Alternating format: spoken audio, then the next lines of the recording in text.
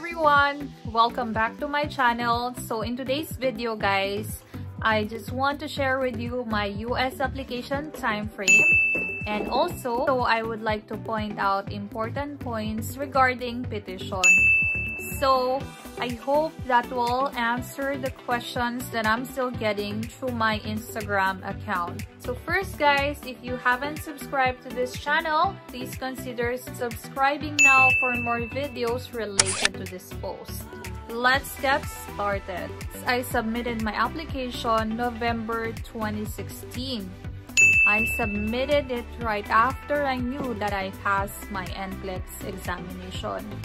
That was more than 2 years ago. So I passed the NCLEX November 2016, and few days after I passed, I immediately submitted an application online.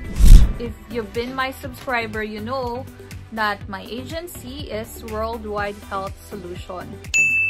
So I submitted online application and they scheduled me for an interview. Then I passed the interview, the second interview, because I failed the first one, so they need to look up for another employer for me. And then I got a job offer December 2016. So what is on the job offer? The job offer is EB3 visa, or employment-based visa. That means an employer is going to sponsor your visa in order for you to come here for work.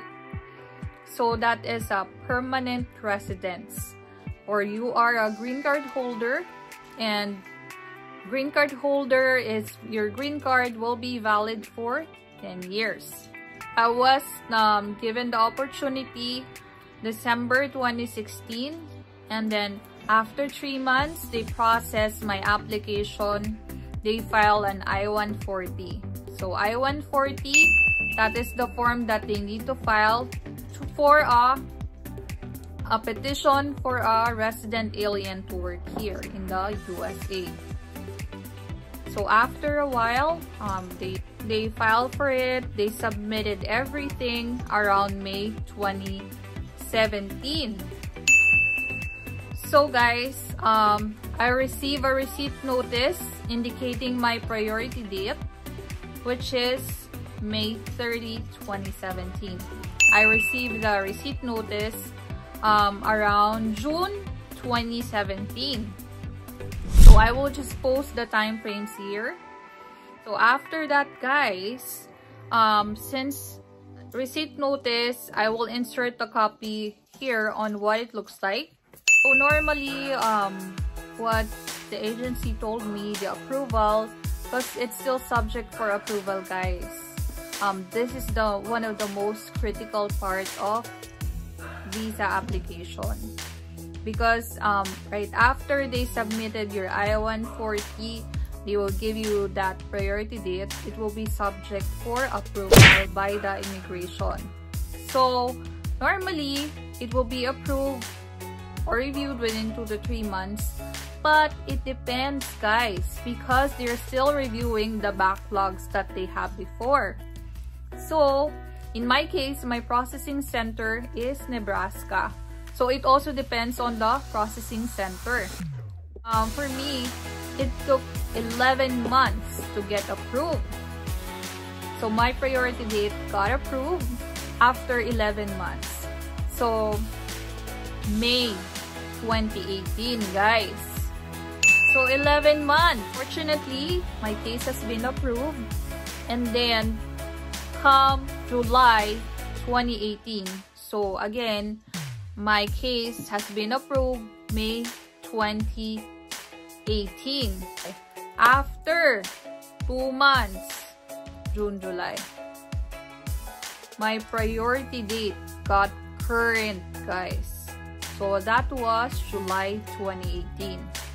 So since that time that my priority date got current, that was the time that I processed the requirements such as visa screen. I took my IELTS exam, but I took my IELTS exam at a later date already, since I was not yet prepared during that time. I only processed the major requirements when I found out that I got current. So I will insert what is a priority date. You will need to track it on the visa bulletin. And normally it's backwards, so you will match the date on the third row on the visa bulletin on table 1 if your priority date is already current. So okay, July 2018, our case is already current, approved, priority date approved. So yay, diba? This is what I've been waiting for, current on the visa bulletin around September 6, 2018. So they're already aware that I got approved July, so August, September 6, 2018. So the agency already paid for my immigrant visa fee bill. So that is covered, guys, by the agency. So the fee bill, once they paid it, I need to complete my DS-260 form. So my DS-260, I completed it at the same time too, September 6, 2018. So that's how excited I am. So I immediately submitted it together with the documents that are needed, including my birth certificate, PSA, should be PSA copy, PSA birth certificate, your NBI clearance, and your passport copy. You need to have it submitted to them. So everything has been processed. I submitted my DS-260. So let's talk about the petition again. The only person that a green card holder can petition is a legal spouse, an unmarried children. That should be advisable is under 21 years old. There are some articles that were able to process children more than 21 years old and married, but it would take a longer process, guys. Wait many years for that process. So still, the advisable is under 21 years old. They are the only person that you can petition. You can petition again your parents or your siblings, guys. The only time that you can do that is if you are already a citizen here. Because after 5 years, you can definitely be naturalized and you can apply for citizenship given that you have a good or clean record here. So, and you need to sworn. So after 5 years, then you can petition your parents and your siblings, brothers or sisters, or also spouse or children too. You can petition, guys, your relatives such as aunts, uncles, or cousins. You can do that even if you are a citizen. So that's what I know. So disclaimer, guys, this is what I only know. So when is the best time to get married? Because some of you are asking. So I just wanted to repeat what I reiterated on my previous video. The best time would be before you submit your DS-260 or before you file your DS-260. So that when it comes to your interview, guys, you can have the interview both at the same time na. Also your medical. So September 6, 2018, I'm sorry for my cats. They are so hyper. I submitted my DS-260 September 6, 2018. And then I got documentary qualified after a few days or a few weeks only. 3 weeks, guys. So when is that? It is September 25, 2018 that I received an email from National Visa Center that they already assessed my documents and I was already documentary qualified. So since I was already DQ, the next thing that you will get is you will get your interview schedule. So when did I get my schedule? They sent me an email for an interview invitation October 15, 2018.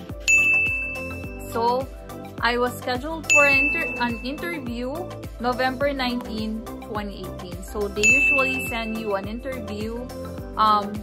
They usually send you an interview a month before.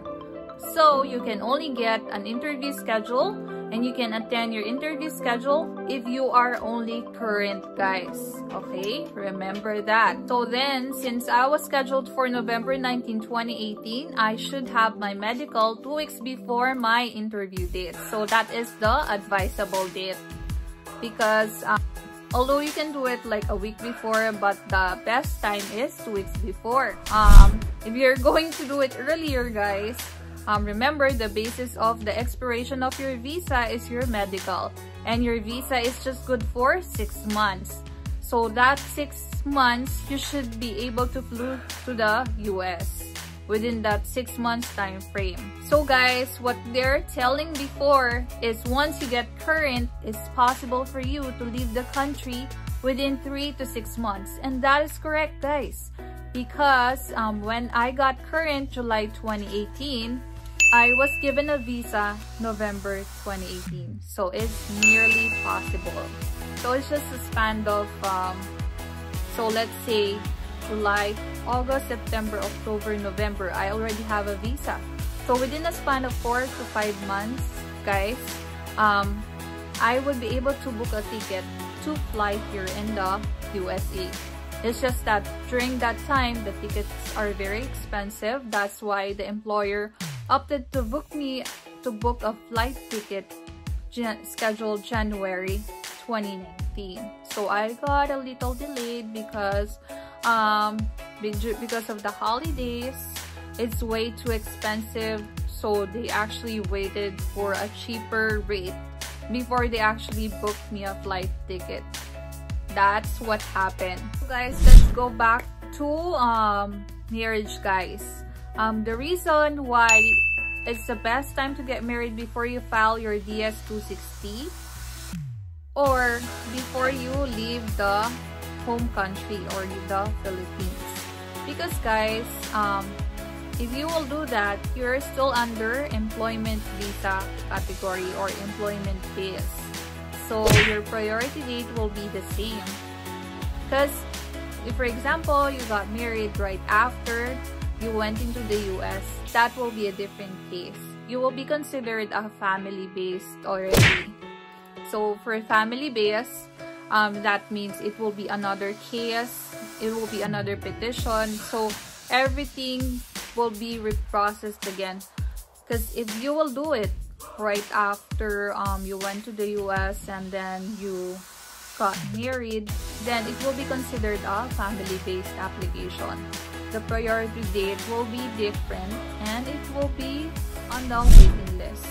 Based on the comments of the lawyers, it could take 2 years or more, or it actually depends still on the visa bulletin, because we'll never know if there will be a retro or if it will be a current, because the visa bulletin is unpredictable. But still, there are some couples who would like to have a follow to join status because they're not yet prepared to go here together, since the employer will not cover all the expenses of the spouse or the dependent.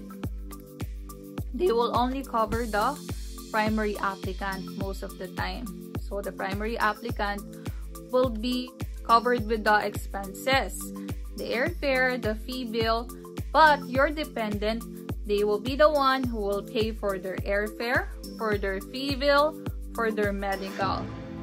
So, medyo mabigat siya sa bulsa, guys, pag ganun. That's why the others will just have their dependent status as follow to join. Because if it's a company status, you can go here together. For a company status, sometimes it doesn't mean that if it's a company status, doesn't mean that you need to go here together. For a company status, there's still a time frame that he or she needs to leave the country within a year. Okay?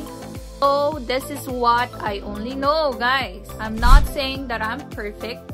It's still best if you will check with the USCIS or the Immigration Services it's best that you'll check their website for accurate information.